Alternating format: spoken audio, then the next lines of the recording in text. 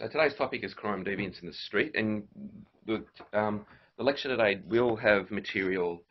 It relates to a lot of the material that we've looked at in the course already. So we've looked at the notion of moral panic. You'll see that in both mine and Alistair's work that Bourdieu is quite a big deal, and we'll be drawing upon ideas of that. So I'm hoping that today we'll just be able to talk and mention some of those theories in passing, and we won't have to explain those too much, and you can hear about some of the way that they're used in actual everyday research. So today's lecture, a brief intro to youth crime and deviance, a brief intro to urban precarity, the global city and ghettos and what that means for the lives of young people. Then Alistair's going to talk about some of his recent research with gangs in some of those cities around the world, and you will briefly touch upon the riots at the end. So there's a photo of me and Alistair in Hong Kong when I visited him earlier in the year. It's a beauty. So yep, that's what Alistair looks like there. With a building coming out of my head. Yeah. Yep. Yep, that was after both had a bit of a hangover, I think, too. Okay, so the first thing I want to kind of talk about is the very introductory ideas about crime and deviance. Deviance itself being a really important sociological object of study. Sociologists tend to look at the notion of deviance in a very non-judgmental way. We think about it not trying to as much about improving people's lives or morals and values too much. We think about the very notion of deviance and how it's kind of constructed and socially constructed, which is something that I've talked about throughout the course. So, we can think about this very broadly. Deviance is relative to time and place. And secondly, deviance lies in the eye of the beholder.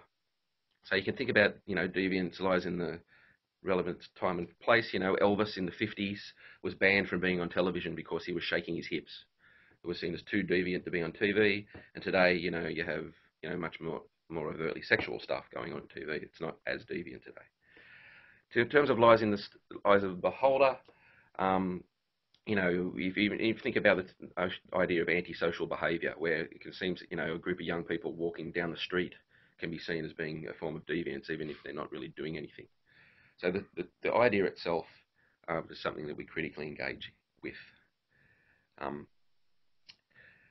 Yeah, well, I mean, the notion of deviance, I guess, when it was first introduced, the new sociology of deviance really turned the study of crime on its head. So rather than looking at the factors that caused crime amongst young people in particular, the new deviancy theorists started to look at how the operation of the state and other institutions kind of criminalize young people in certain ways. So Howard Becker, for example, talks about the primary fact about deviance being that it's created by society. So as I say, it flips the idea of deviance on its head. So rather than looking at young people as the problem, it looks at those that have the power and authority to criminalize young people as the focus of attention. Yeah, that's right. Yeah, and one of the key, I suppose, ways that it happens is through the media. So again, in week 2, from memory, I spoke about the idea of moral panic, and much of the moral panics about young people are around deviance and around crime. There seems to be a constant idea that there's some kind of crime wave happening. Yet, many of the statistics, particularly relating to young people, seem to indicate that crime is stagnant and if not going down in many of those key categories. So, what's going on here, and as a lot of the stuff in that slide unpacks there, a lot of the kind of sensational media stuff is around young people and crime, and it plays, as I said in the week 2 stuff, a particular political role of scapegoating, of being a kind of smokescreen for real social problems. But I mentioned statistics there, and both Alistair and I are more qualitative sociologists, and I don't know, in sociology in general, we tend to be a little bit suspicious of crime statistics and what they measure. Really, crime statistics pretty much only measure who was busted. It doesn't really measure how much crime's going on. I'd say many of the people listening to this right now probably committed a crime last week in some way or another. But if you don't get busted, it doesn't appear on the figures. But it's not even that simple. Crime statistics often just kind of reflect as well a particular thing that police are interested in at the moment. So I've mentioned in the past that the stuff around the nightlife, moral panics in Newcastle. There was a kind of spike in crime statistics around assaults at some of the venues. Well, at the time, the police were actually sitting out the front and being really strict about that kind of stuff. Doesn't necessarily mean there was more assaults that weekend. It just means that the police saw more of them. So when it comes to young people in this kind of stuff, youth sociologists in particular, are more interested really in the way that young people are mostly the victims of crime in terms of the statistics. They are a higher percentage in that kind of realm. But as I said, yeah, in terms of the statistics themselves, we need to be kind of a little bit suspicious about that kind of stuff. I'm not going to go into too much detail in the other slides. In a way, I've just put them there as a reminder to hark back to the earlier material in the course about the media and moral panics, and particularly Mark Davis's book Gangland that I talked about then. But in terms of relating this to today's lecture, you're probably well familiar with many of the moral panics about young people and gangs. And again, the research around this suggests that much of the stuff in the media that's spoken about as gangs aren't really gangs. But certainly the stuff that Alistair's going to talk about today are. I've just got some more information there for you to look at your own leisure. A little bit about the notion of demonising youth. A little bit of stuff about crime stats. Again, I think I've mentioned before that there was stuff in Queensland that had that, if more than 3 young people were hanging out together, they were moved on, and it kind of meant that if you're having a game of doubles tennis, you could have been actually charged with loitering. There's all kinds of really kind of weird and overtly strict policies around young people, that I've spoken about a little bit in terms of the nanny state. In general, and I might get Alistair to talk a little bit more about this, there's, as you can imagine, like all things in sociology, there's lots of theories about crime and deviance. There's pretty, and they all kind of have their own political, I suppose, flavour. So there's the voluntaristic theories that kind of argue that people that make choices, they just make bad choices. They don't, they think as humans as rational decision makers. There's the social integration theories that mention the way that various societies and the way that they work can actually affect forms of deviance, and Durkheim's classic study about suicide is a really good example of that.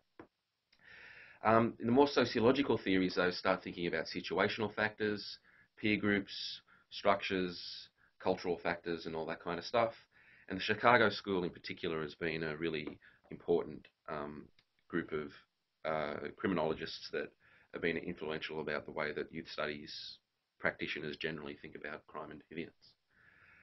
The Chicago School behaviour considered deviant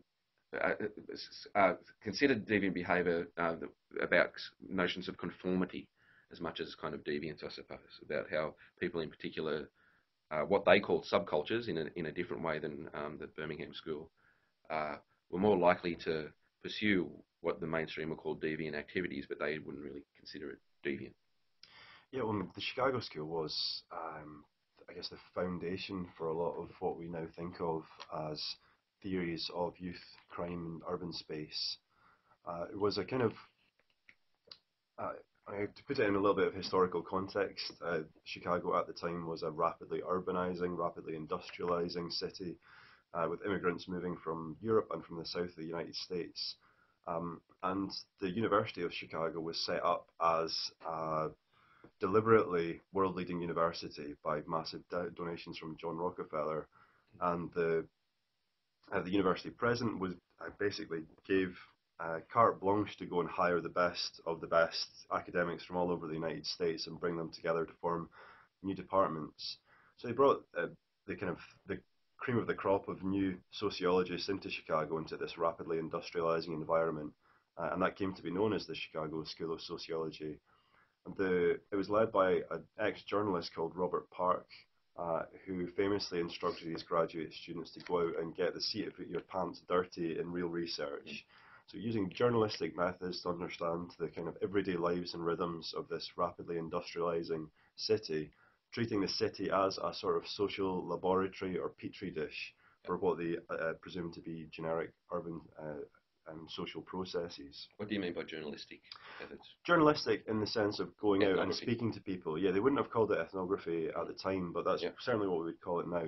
Yep. By going out and spending time in the streets. So I mean, I'll come and talk about this later, but Frederick Thrasher's The Gang is a great example of it, where he spent 8 years going around youth projects, speaking to people in the streets, and kind of getting a street sense um, of what gangs meant to people. Yep. Yeah, and kind of composing a picture of that Yep. overall. And a more contemporary version of that would have been the book that became really popular, Gang Leader for a Day. Yeah, yeah. I mean, it's using the same sorts of methodologies that Thrasher did. Yeah, Yep. with a kind of deep level embeddedness within a Yep. community in Chicago also. And so there's this long history of embedded research Yep. that emerged from the Chicago school, Yep.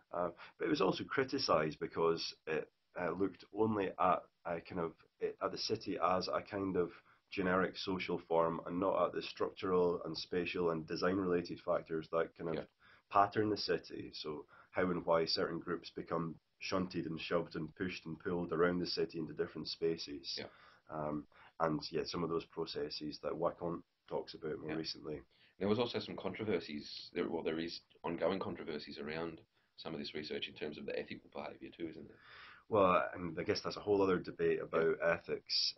The university ethics is a relatively modern invention, Mm. but the um, uh, the yeah, I'm not actually sure what debates you're referring Well, to. recently there's been Goffman's work in the United States. I'm not sure what city where she was accused of, in inverted commas, going native and actually starting to get involved in some of the criminal activity where she was actually accused of driving a getaway car and stuff. Now, the argument here is that, from a researcher's point of view, you're not meant to be kind of lubricating crime. Yeah. From the researcher's point of view, it's like, well, if I don't actually live it, I'll be rejected and I'll be out, and actually might make it more dangerous for me. So the ethical considerations in Oh, terms of research, absolutely. but there's Yeah. also ethical considerations from the researcher's point of view to protect their research participants. Yeah. Sorry. I mean, I thought you were referring to the Chicago school itself, Yeah, sorry, just talking more generally about ethnography. Yeah. but yeah, within ethnographic practice, I mean, this is one of the big debates, Yeah. and Alice Kaufman's On the Run is a really Yeah. good recent Yeah. example of it. It was researched in Philadelphia at Yeah. the University of Pennsylvania. As a graduate student, she worked with a group of guys that were on the run from Yep. the police. And it was like a very well-regarded ethnographic study, and rightly so in my view, Yep. as a way of kind of documenting the everyday entanglements that the war on crime and the war on drugs has had on young people's lives. Yep. But yeah, there's that whole debate about going native and the morality and ethics of it. But yeah, Yep. maybe that's Yeah, maybe that's that is another lecture. that's Yeah. for another lecture. Yeah. Yeah. Okay. Okay, and the last two slides in this kind of section, just to introduce the foundational ideas of what we're basing today's lecture on. And you mentioned Howard Becker already, who's probably one of the most famous sociologists of all time, and very, very prominent. Becker kind of inverts the common sense idea of deviance, I suppose, and argues that, yeah, as Alistair said, deviance is created by people who make the rules and who then label anyone who breaks a rule as deviant. And I suppose you can hear echoes, and Becker kind of actually critically engages with Bourdieu in some of his more recent work. But again, here you can, from the material we've used in the course already, you can understand that from a Bourdieuian perspective as well in terms of the struggles that I've been talking about earlier in the course. So again, that quote there, the deviant is one whom the label has successfully been applied. So again, there's kind of struggles in these fields over what is deviant and what's not, and what is criminal and what's not. And remember here too that deviance doesn't necessarily have to be illegal. We call, there's been the notion of deviant has been used in various ways. It doesn't necessarily pertain to illegal behaviour. So I've left some quite detailed information in this slide about Becker and that one as well, about the various levels of deviance and all that kind of stuff, but we don't really have time to go into that too much detail today. The second part of the lecture I want to talk about with Alistair is the idea of youth and precarity. So I'll ask you to. Yeah, sure. I mean, like from what Steve says, I understand that the majority of the classes so far have been looking at Australian field sites. Mostly, yeah, with a little bit of kind of other stuff thrown in, but been concentrating on Australian Yeah, so examples as much as possible. what this section is about is, I guess, trying to extend out from some of those same processes that you've been discussing in Australia to look at other global sites, and the way in which comparable social, cultural, economic and political processes are impacting on young people in more or less similar ways in different, mostly urban areas around the world. Um, so I'm just going to talk briefly here about the theme of youth and urban precarity and the rise of what is known as the global city. This idea is about the way in which globalization has reoriented the way that economics works, but also the way that urban spaces develop. So the idea is that rather than one country or one group of country having overall economic control over the rest of the world, rather power and money are concentrated in a small number of global sites, global cities, and they're New York and Tokyo and Hong Kong and London and Paris, these kind of global centres that represent a kind of concentration of headquarters for major global corporations, and also have a huge kind of secondary economy set up around servicing those headquarters. This is a kind of concentration of wealth within certain key urban contexts. One impact of that is that there has been winners and losers in the hierarchy of global cities. So as we have shifted from industrialism to post-industrialism, Fordism to post-Fordism, and so the basis for work and consumption within national context has reconfigured. And so, yes, some cities have won out, like your Londons, your Hong Kongs, have become very well developed as a result. Other cities, I think Glasgow is one example, have lost out. They've been unable to kind of regenerate in a way that attaches into this new kind of global logic of the city. So that's just a little bit of context of how the global city debate is developed.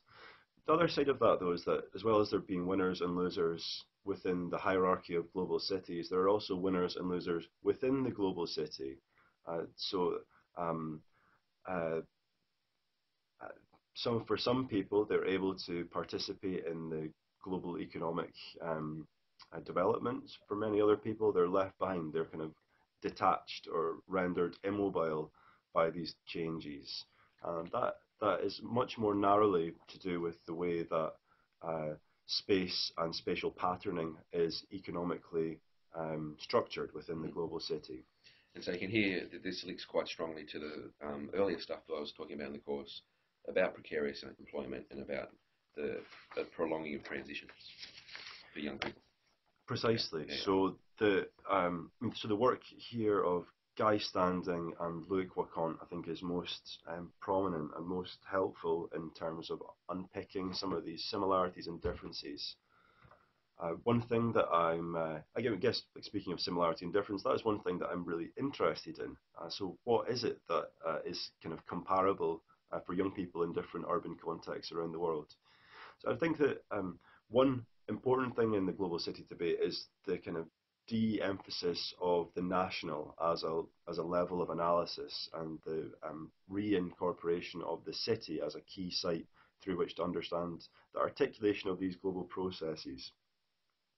So Guy Standing is one person that has done a lot to try and reconfigure the way that we think about social class in particular in a non-national basis. So he's tried to be thinking globally and transnationally about these processes of economic precarity and how they're impacting people in more or less comparable ways. So he contrasts the kind of traditional class-based model of upper, middle and working class that's very much based in a national context and a kind of relatively static notion of what the state actually is, with what he calls the new stratification, which is much more global in orientation. And you can see on the slides here some of the ways in which he categorizes these different groups. I mean, for our current concerns, the most important group, though, is what he calls the precariat, which is a portmanteau words of the precarious proletariat.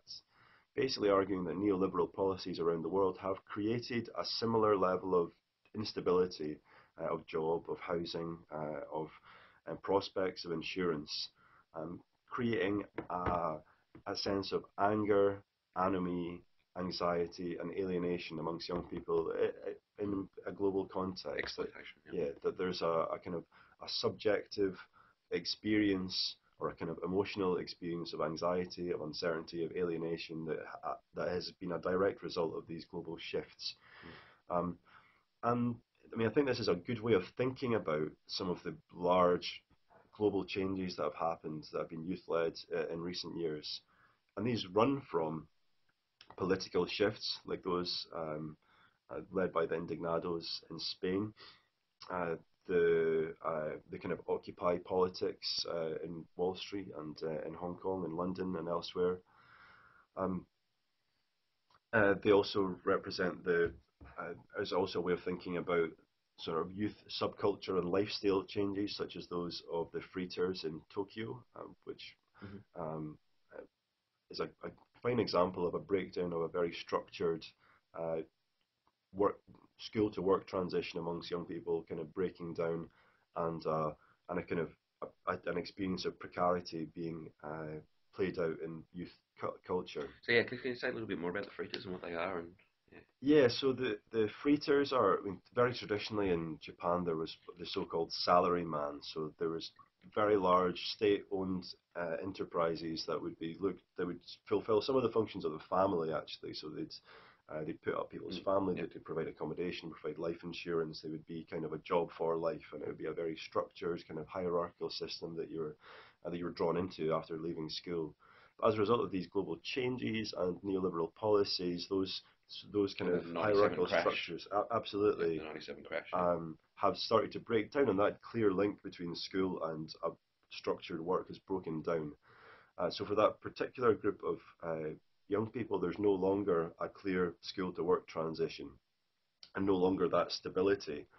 Uh, but for some people, that has turned into a kind of lifestyle choice. So it has created a sort of subcultural response that is found that uses that uncertainty and kind of turns it into something creative. So people deliberately use that as a lifestyle choice, for better or worse. So see this. So these are some of the, I guess, political or subcultural impacts of Yeah. the new stratification.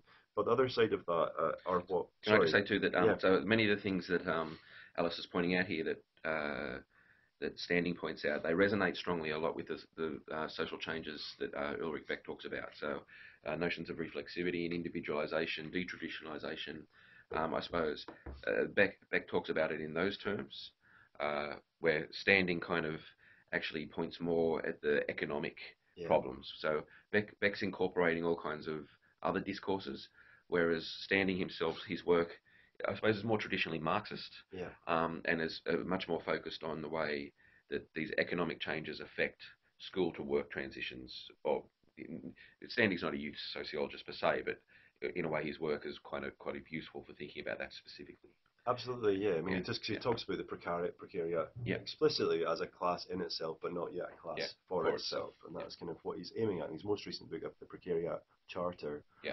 Um, yeah, so I mean, the other person that's interesting to me here is the work of Luc Wacquant. So Lecointe is the kind of Bourdieu's most famous protege, I would say. yeah, He was Bourdieu's PhD student and became one of the most prominent sociologists in the world himself. Wrote a couple of books with Bourdieu, and since then has made a huge name for himself as a kind of urban sociologist, writing about changes in global cities. A book we're not going to talk about here, unfortunately, is his amazing autoethnography when he trained in a African American boxing gym, and he wrote this great book called Body and Soul, where he trained in this gym for years and years with these guys and ended up having an amateur fight. And in that book, Wacquant talks about habitus from a body perspective, but he's, I suppose, more well known for his urban work, I suppose. yeah. I mean, he is. I mean, he's publishes prolifically and Yeah, prodigiously across a massive range of different I don't think he disciplines. sleeps. Yeah, I think he drinks a lot of coffee. Yeah. Um, but so, so as Steve mentioned, his work is wide ranging and um, always very powerful in whichever discourse Mm. he's engaging in. But in relation, so one of his more important recent books is a book called Urban Outcasts, and although he doesn't explicitly deal with standing or these issues of insecurity, his work speaks, I think, very directly to the Yeah. flip sides of um, uh, the shift to the global city. So, as I say, for some people, there has been forms of political resistance, subcultural resistance.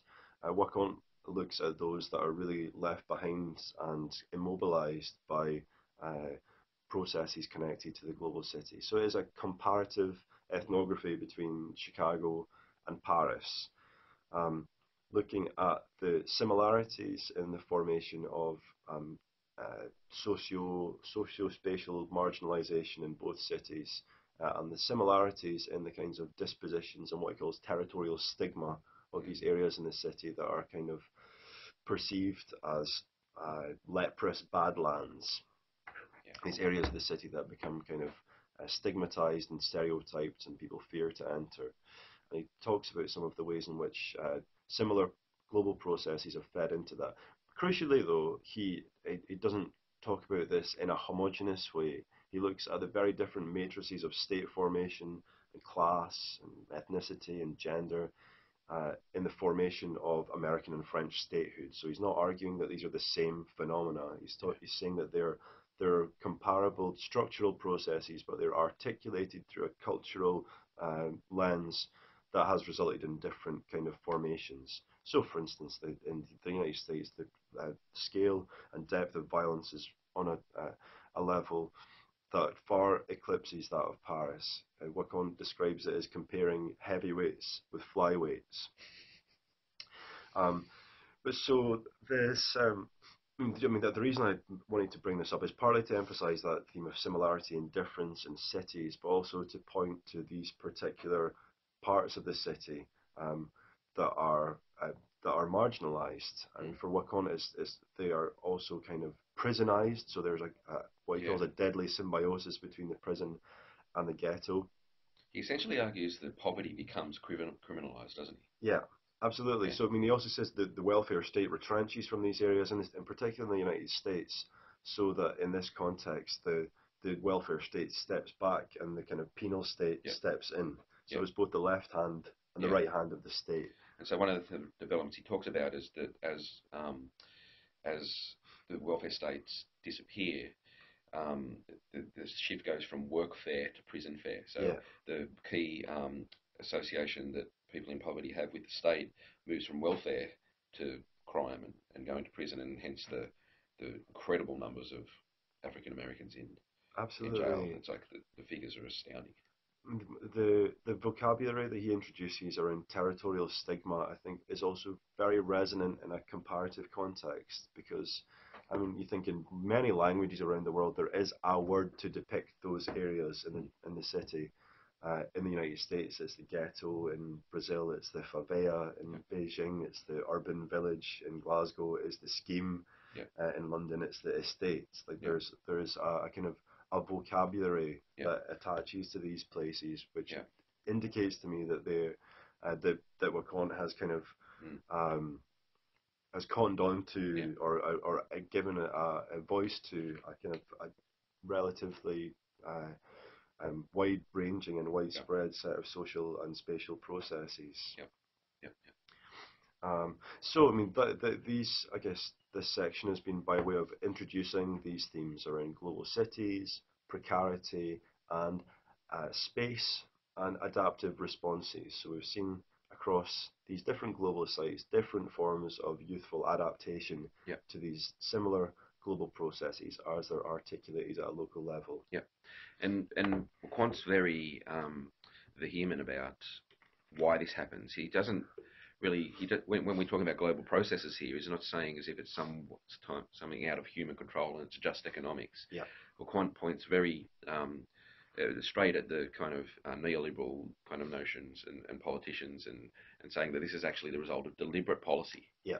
And in effect, he's arguing that there's a kind of new segregation happening. Absolutely. Yeah. Yeah. I mean, so my colleague John Hagedorn in Chicago talks very similarly about a kind of new Jim Crow, Yeah. basically. Yeah. The idea that um, in there was restrictive covenants in Chicago, I think until the 1950s, which Yeah. prevented the sale of property from one racial group to Yeah. another.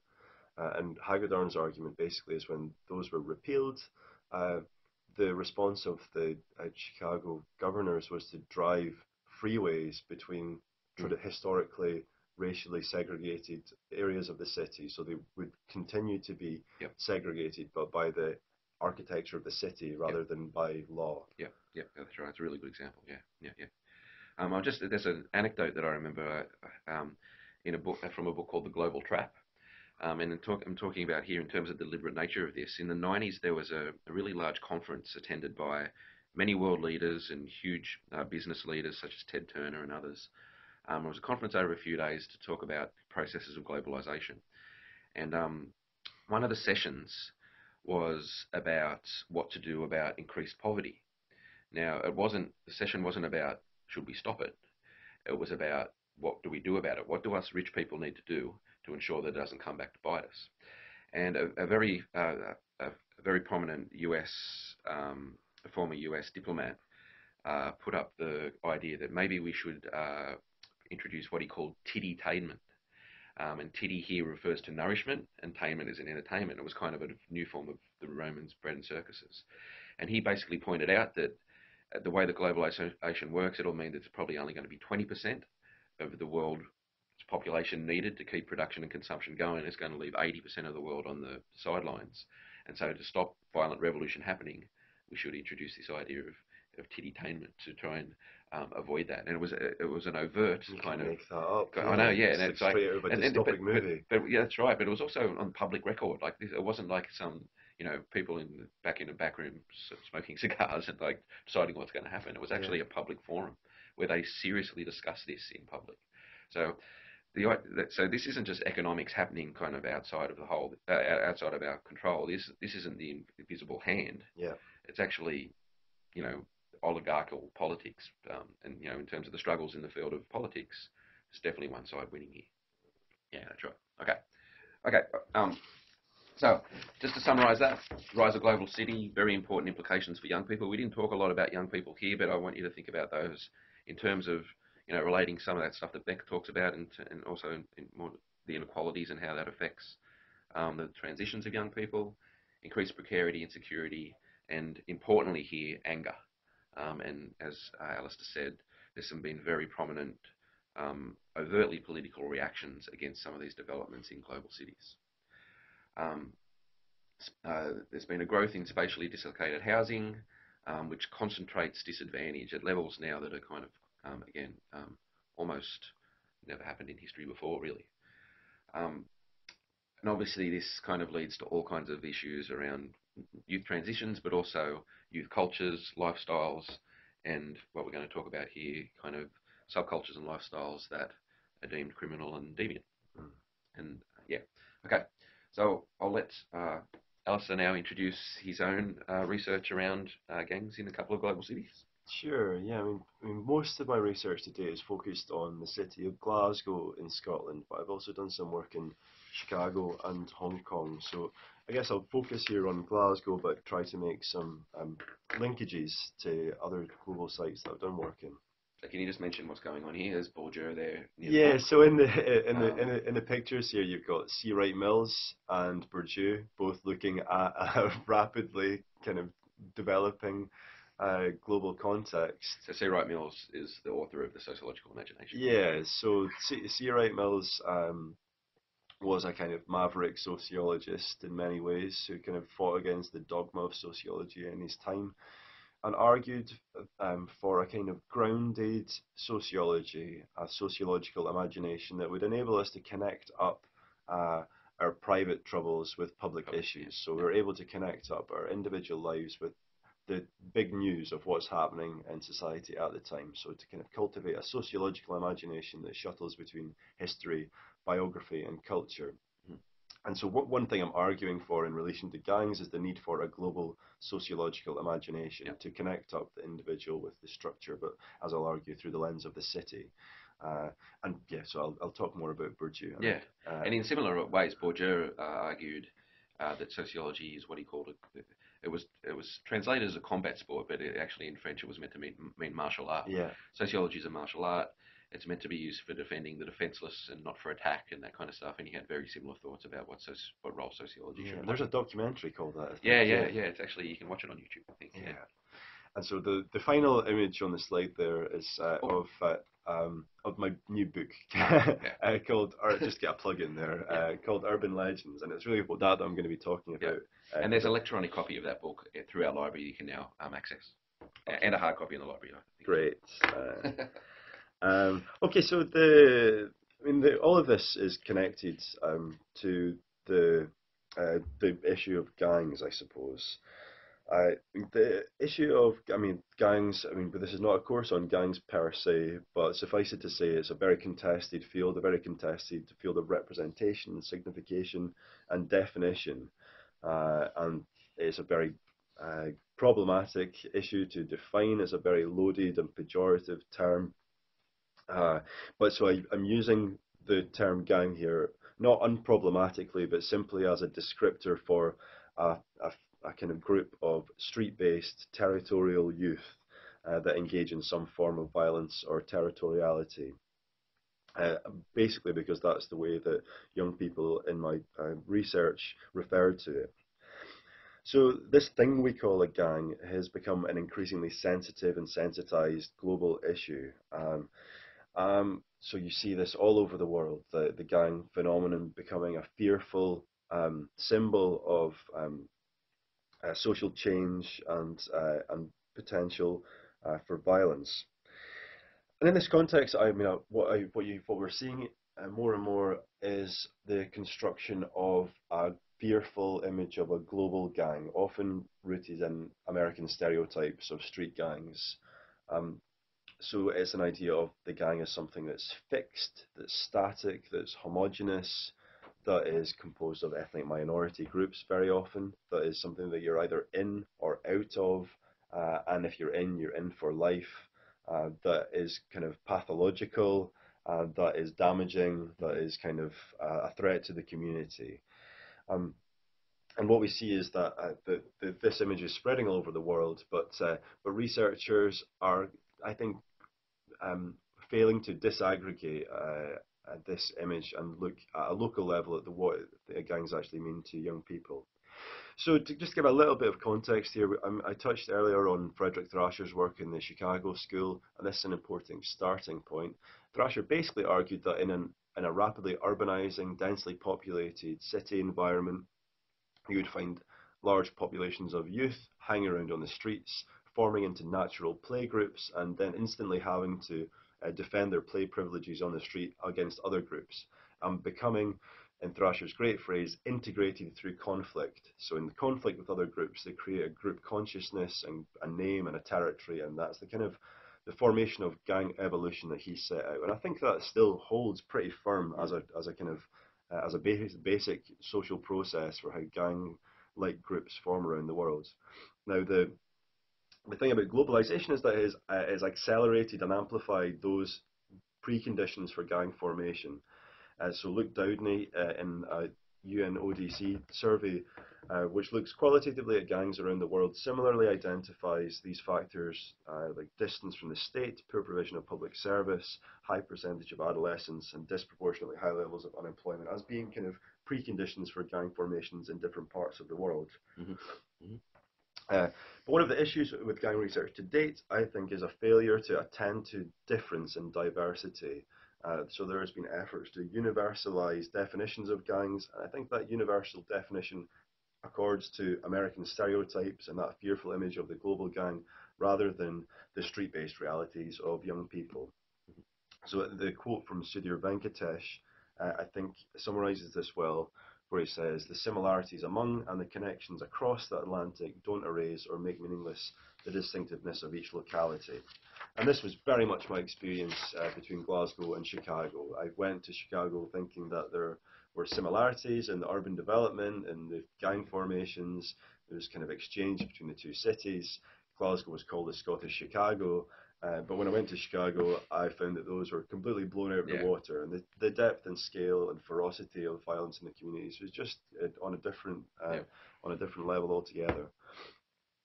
So basically, what I'm arguing for, and what I argue for in the book, is a need for the grounding of understandings of gangs within the unique political, social, cultural histories of certain world cities. Mm-hmm. So understanding the city as a lens through which global economic and neoliberal decision makings and processes are refracted and articulated at a local level. Mm-hmm. So it's a way of grounding this fearful image of the global gang at a local level, but in a way that's still comparative. So I think looking at cities in the context of that global city hierarchy is a way to compare in a way that is kind of sensitized to the global. Sure. Okay, so Glasgow is a city of about 500,000 in the main central area and about 1.1 million in the metropolitan area. It's got a long history of territoriality and violent masculinities. First reported in the news in the 1880s during Glasgow's period of kind of high industrialism, when it had the dubious honour of being second city of the British Empire through shipbuilding and manufacture of trains, and they were sent off to the four corners of the world. But in the 1930s and the Great Depression, Glasgow's industry fell away, and that's been one of the major shifts in Glasgow's history. The rupture that's caused from industrial to post-industrial economic change. Yeah. So it's rebranded as a European city of culture. Latterly, it hosted the Commonwealth Games. It's attempted to regenerate and sandblast buildings and kind of create a new shiny tourist-friendly service economy. But for many people, they've been left behind by that. And there's a kind of fundamental disjuncture between the kind of street-based masculinities that I think are embedded and sedimented from the industrial era and the post-industrial realities of the economy for young people. And that's absolutely what I saw amongst the young people that I worked with, that kind of tension between the ways of being they learned on the streets and the needs of the economy that they were entering into. Yeah. So in Bourdieusian terms, it's a kind of conflict between habitus and field. The habitus has persisted, but the field has changed. Yep. So there's notions of hysteresis going on there. Yeah. Absolutely. And you're right about Glasgow in the sense that when I visited there, and I'm a middle class academic, there was lots of really interesting cultural stuff to do, but because the poverty is hidden. It's not really in the centre of the city as much as the Glasgow outskirts. Yeah. And there's that incredible statistic that of the life, the length of life of males in Glasgow between the richest percentile and the poorest percentile is 27 years difference. Yeah, it's terrifying. So, white males are dying in their early 50s on average in the poorest poverties in Glasgow. We're in their 80s, which is much more normal these days for those kind of things, which is the biggest differentiation in Europe.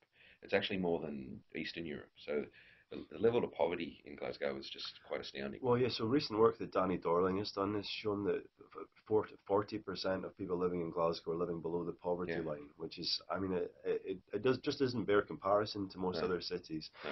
Health researchers talk of the Glasgow effect, which is a kind of based on a kind of complex quantitative comparison between Manchester, Liverpool and Glasgow, looking at very small comparisons between areas that have similar social, economic and background factors, but finding that the health effects in Glasgow are much higher. Yeah. So people's health, morbidity and mortality rates are far worse than in comparable areas in Liverpool and Manchester, and they can't figure out why. They just call it the Glasgow effect.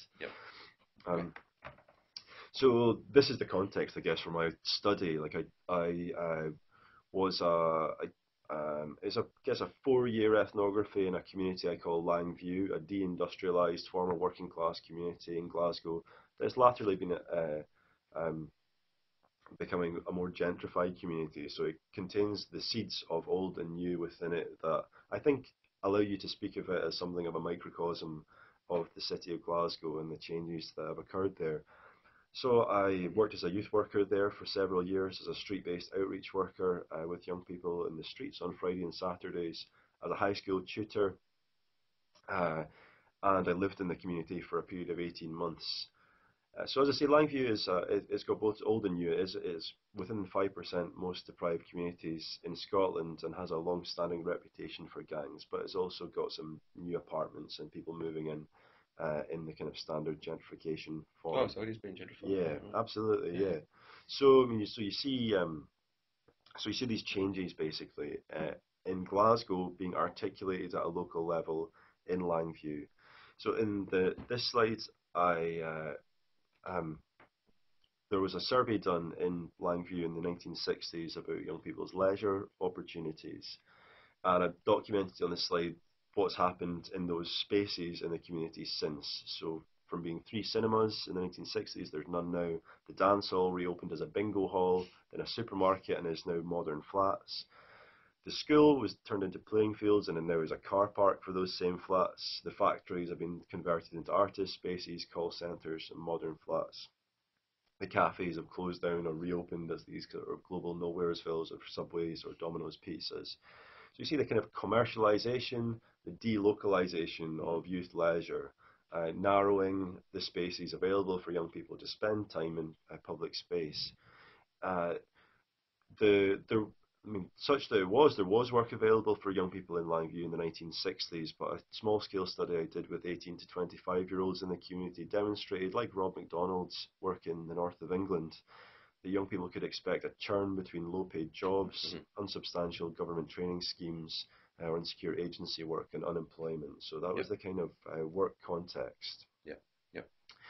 So within this, I guess, limited and limiting economic, social and spatial mobility around Glasgow, the streets became tremendously important to people. So I use the concept of street habitus to indicate uh, a deeply seated relationship between the spatial community, the territory of Langview, and young people's sense of self, a pre-conscious connection between space and self. So they would say, instead of saying I'm for Langview, like I'm from Langview, they would say I'm Langview, as in I am Langview. I am the space, the friendships, the kinships, the family that I have here. Yep. So in the book, I focus really on this one group of young people that I call the Langview Boys, group of 12 to 16-year-olds that I got to know really well. They were very much the likely lads of Langview. They were always hanging about the streets. Their names were spray painted on the back door of my building when I lived there. I couldn't go down the street for a pint of milk without bumping into them. They were kind of just there. Yep. And they were the ones I felt really had the street habitus. They'd spent their childhoods all together within this small geographical area, um, um, kind of covering and recovering and re-recovering the same streets over and over again. And in that context, you look for any form of excitement, and this is familiar, I'm sure, to many people listening to this. When you're a kid and you're bored, there's Yep. nothing like you get weird ideas. Phil Corrigan uses that great idea of doing nothing. Weird ideas like throwing eggs or smashing milk bottles, just Yep. spontaneous sillinesses that emerge from Yep. being completely bored and devoid.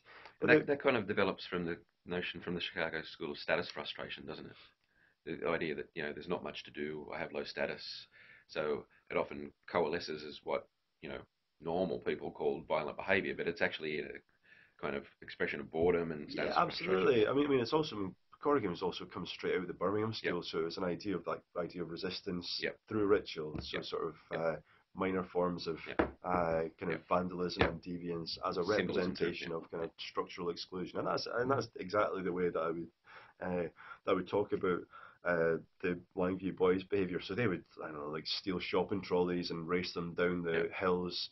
They would throw eggs at strangers. They would spray graffiti. But also, they would get involved in violent conflicts with groups of young people from neighbouring areas. Um, so I guess the next thing to mention here is the idea of boundaries Yep. and transgression. So as young people are kind of covering and re-recovering these same streets, they become aware from a very young age of a sense of boundedness. So what I call urban fault lines in the cityscape, and these are roads, canals, and rivers. Sort of ironically, they're designed for greater mobility in and out of the city centre, but but creating immobility because they become kind of borders between Langview and the neighbouring areas of Hillside and Swigton. So as Robert says here, it's just an invisible boundary that everybody knows. Once you cross that boundary, you know you're in Lang Street, you know you're in Swigton. Don't know how it came about. And in the next slides, I asked James, how do you know where the boundaries are? It's bridges separating them all. I don't know, because people made them so you could fight over them, getting on, because there's a railway and a motorway, because there's motorways and all that. Yep. So here in, like, again, reverting back to some subculture theory, the bridges are kind of almost a form of bricolage. They're reconstituted as boundaries. Absolutely, yeah. Absolutely. I'd not thought about it in those terms before, but that's exactly what they are. There's something sort of social psychological going on as well for me. So it's in the context of limited mobility, the creation of those boundaries creates kind of brackets the space or brackets a social field in which distinction can be gained. Yes. So it creates a social space or a social field within which there can be contest for supremacy or prestige or distinction in Bourdieu's terms. Okay. So in the next slides, Kev, after asking why do you write LYT after your name, LYT being Langview Young Team, the name of the local gang, because that's where you're fae. Michael says, you want to make a name for yourself. You don't want to be just anybody. You don't just want to be one of the faces in the crowd. It's all about reputation, all gang fighting. There's nothing in it except for reputation, just so some people will say he's crazy in that. So, I mean, one important point here is that, I'm conceptualizing the gang not as something that you're either in or out of that's fixed or static in the way that the kind of fearful image of the global gang would suggest, but rather something that's performative, that's contingent, that's contextual, that's context specific, something that waxes and wanes during processes of social development, and something that's very much structurally and culturally located within the post-industrial city. Okay, there's a few more slides here with some other quotations from the Langview boys, but I'm conscious of time here, so I'll maybe start to draw out a little bit to the notion of homologies of habitus. So this is the idea that, I've tried to elaborate briefly the way in which the Langview boys' everyday lives are structurally located, and their street-based dispositions are a kind of deeply embedded response to, or in kind of dialectic relation with, their structural, economic, and spatial positionality. So those habits and traits being representative in some way of the kind of hinterland of class, gender, ethnicity, and so on. So this, I think, is a more productive way to think about comparison than universal definitions, to think of something that's structured and comparable across different contexts. So the Wacont here quote speaks to that. So where I'm going now with research, I guess, is trying to conceptualize street crime, street culture, youth gang behaviour in a global and comparative context, using the vocabulary of Bourdieu to elaborate that. So, as Jock Young says here in The Exclusive Society, young men facing such a denial of recognition turn everywhere in the world to the creation of cultures of machismo, to the mobilization of one of their only resources, physical strength.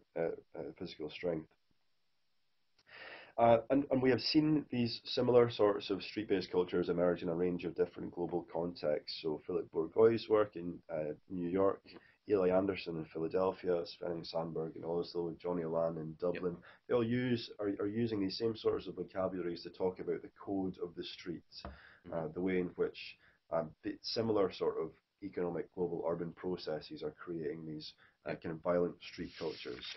So just to kind of specify here, the notion of homology here is meant to mean that they're similar but not the same, isn't it? Exactly, yeah, they're similar, so that they are similar things going on, but they're kind of qualitatively different. Yeah, so they are emerging as a result of similarly patterned uh, economic and social processes, but Yes. they're autonomous. So Yes. like the same kind of emerging out of the same primordial soup, but Yeah. taking on very different evolutionary forms. Right. Uh, okay, so you can go into these at your leisure, but these are good examples from Philadelphia to New York and to Oslo. All of these are studies in which Yep. young people in particular are emerging in these communities. Okay. Uh, so, so I know you've looked at Bourdieu in the past, and I think that there's a way of thinking about Bourdieu in a scalar way. So to think about nested fields in which you can think locally or at a city level or internationally Hmm.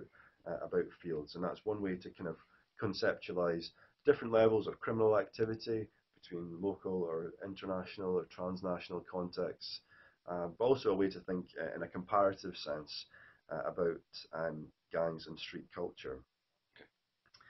All right, so the I guess the argument that I'm making here, predominantly, and the one that I'm making in the book, is about gangs and urban genealogy. So that's about rooting understandings of gangs and street culture within their particular urban context, whilst looking for structural parallels with similar groups in similar urban areas Yep. elsewhere. Yep. Yeah. Okay.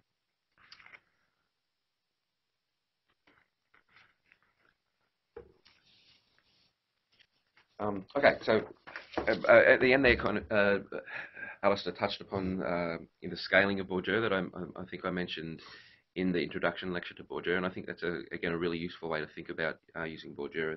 How can we use at different levels across different contexts? Um, I think also that I've been trying to emphasise the notion of struggle when I think about Bourdieu, that I think is often overlooked. And again, I think the stuff that you're looking at in terms of the gangs and the urban spatial kind of struggles over who goes where and what things mean is a kind of again a really good example of Yeah. struggle within a particular spatial field in that instance, and the way that people are kind of trying to make the world in their own image through those struggles. I Yeah. think that's a really kind of interesting way to think about it. Yeah, it's gonna, and I do think that that kind of theoretical tools that you're using there are going to be also scalable themselves and be workable for other studies. Yeah. I think that's going to be great. Yeah.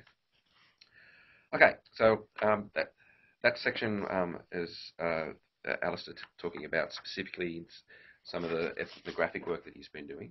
So we just want to conclude the today's lecture by touching upon another example of what happens in public space when there's resistance against dominant political and economic discourses, I suppose, Yeah. when they're expressed, I suppose, in larger scale riots. Um, so there's been numerous examples of these over the past decades, I suppose. Particularly it's two prominent ones recently in London and in France. Some would argue that maybe the Cronulla riots in Australia in 2005 are a similar example of a kind of reaction against political culture at the time, or more probably for political culture at the time in that kind of instance. So, yeah, what do you want to tell us about the Yeah. notions of the way riots in public space and politics kind of commingle? Yeah. I mean, I guess we don't have loads of time on this, but I guess the riots are. I mean, they were absolutely devastating. I remember it really clearly. It was the day I moved to Hong Kong from Glasgow and switched on the news, and all of a sudden you saw these Hmm. shaky images of looted streets and blazing buildings, and yeah, London was on fire. And I mean, it was London. London has a history of these kinds of urban violent disorders, but this was a particularly kind of striking example. I mean, it started off with the police shooting of Mark Duggan, and that was a trigger for what started as a range of protests, and then quickly developed into a range of Yeah, kind of disorders and yeah, looting and riots across London and then across different English cities. Um, so, I mean, you can certainly contextualize this in the way that I sketched earlier, Yeah. using the work of Guy Standing and Luc Wacquant about Hmm. precarity, about anger, alienation, and anomie, about urban outcasts, and the whatever it is that triggered and kind of then opened up this fissure in the social fabric. It demonstrated a kind of howl in the dark for Yeah. many very excluded people in the city. Yeah. So if you're not familiar with it, there's a couple of videos there that you can kind of check out to see what we're talking about here. That'll kind of illustrate it somewhat. So Yeah, if you haven't not familiar with that, please have a look at that now, and then come back and continue on with the lecture. yeah, and there's a Uh, uh, slide. There's a slide a little bit later also on yeah. a Guardian LSE collaboration called "Reading the Yeah. Riots" that also kind of collates together a range of different information sources Yeah. about the riots. I should have also mentioned earlier on when Alistair was talking about Glasgow, there's a YouTube video there about with a small documentary on gangs in Glasgow. So Yeah, please check that out as well. Okay. yeah. So I guess um, one thing that I wanted to mention here is um, the way, in the same way that I would say that you have to understand gangs within an urban genealogical history to understand their kind of unique waxing and waning and convergence and divergence over time. Similarly, you have to locate riots in a historical perspective. As Tim Newburn's work has shown, they've been a recurrent feature of urban life in England. The riots of the 1980s show distinct parallels with the more recent riots, in Mm-hmm. the economic downturn, ethnic tensions, and racialized conflicts, etc. There are lots of different ways that riots have been conceptualized over time. One of the more prominent of these is Waddington's flashpoint model, that's summarized on the slide here. It sets out basically a number of kind of factors that need to be present, I suppose, for that are likely to produce the ingredients for a riot to happen. Yeah. Absolutely, Yeah. Yeah. yeah, Yeah. yeah. Okay. Maybe we can just skip on to the riots in contemporary Mm-hmm. perspective. Yes, so uh, when one argument about I mean, all these contextual factors can be present, but a riot doesn't occur. There is Mm-hmm. something kind of uncertain or unpredictable about Yep. when these things emerge, but they do open up a kind of deep fissure in the social fabric and allow people to show their kind of deepest and darkest desires, fears, and Yep. anxieties. Kind of Uh, civilization as a thin veneer kind of aspect. Absolutely, Yeah. yeah. And one of the ways that the recent London riots have been read in that breath is the kind of triumph of consumerism. Uh, so they were called the shopping riots, Yeah. or Bauman called them the uh, first consumer riots. yeah, the aggressive shopping. Yeah. And there was all kinds of stories Yeah. around people selling goods and then using the money to go and spend in the same stores after they reopened. Uh, Right. so I mean, I guess we don't have time to go into that aspect of it today, but so there were certainly some of the historical factors about economic marginality, about racial discrimination amongst the police, Mm-hmm. about deeply entrenched poverty. But there's also new things, and this consumerist undertow is certainly new. But also the speed and malleability. They were called the BBM, or BlackBerry messaging riots, Mm. because there's a kind of encrypted text messaging software that enabled people to Yep. quickly share information about. Yep. Uh, Which resonates strongly with some of the stuff that was going on in Egypt earlier. That was kind of where they were using Twitter and stuff like that to organise Yeah, and enabled yeah. by new media. Mm. Yeah, so I mean, there was a paper published not long after the riots by James Treadwell and colleagues, who did kind of immediate ethnographic observations and interviews in 3 cities, and then latterly followed up with interviews with rioters, and they found this theme of kind of aggressive consumerism, the Zizek's idea of violent consumerism, uh, borne out in those interviews, amongst the absence of unifying politics, embedded unemployment, a Mm-hmm. deep sense of inertia. And yeah, the Treadwell quote there, I think, summarizes their argument for those Yeah. involved, the limits of their desires extending no further, the accumulation of consumer culture's symbolic objects. So, I mean, but I mean, we've not got time to go into it here, but I find the contrast with the Hong Kong umbrella movement really fascinating here. Because in some senses there was a similar kind of break in the social order created by a critical mass of bodies on the street. And in the same way, they could have acted out their deepest, darkest desires, but yet there was no looting, there was no smashing of street windows, there was no fires, there was order, there was civic obedience, there was recycling campaigns, there was tutorial centres, there was the planting of plants in the holes in the concrete. There was a fully sort of functional social order that just kind of emerged spontaneously and was based in a major intersection. Um, so, I mean, for me, this demonstrates the need to look locally and historically at the roots of instances of youth crime, youth disorder, and youth politics, that they can be talked about of a breath in a global context. They have to be firmly situated and located within a time and place. Yep. Okay, maybe just to round this out then, um, on one hand, you have I've been trying to introduce a sort of sociological analysis uh, of some of the antecedents and seeds of the riots. But as we learn from the deviance and labelling theorists, it's also important to look at social and societal reaction to them. And the gang has become a symbol for UK politicians, a symbol of blame. And so in the aftermath of the riots, the UK Prime Minister stood up and said that at the heart of all the violence sits the issue of street gangs. And the blame for the riots was laid squarely at the door of this kind of elusive image of the global gang, despite the fact that later research demonstrated that that was not the case, and the best research they could come up with did not sustain that. So I guess to conclude this section, the 2011 riots can be read in a few different ways.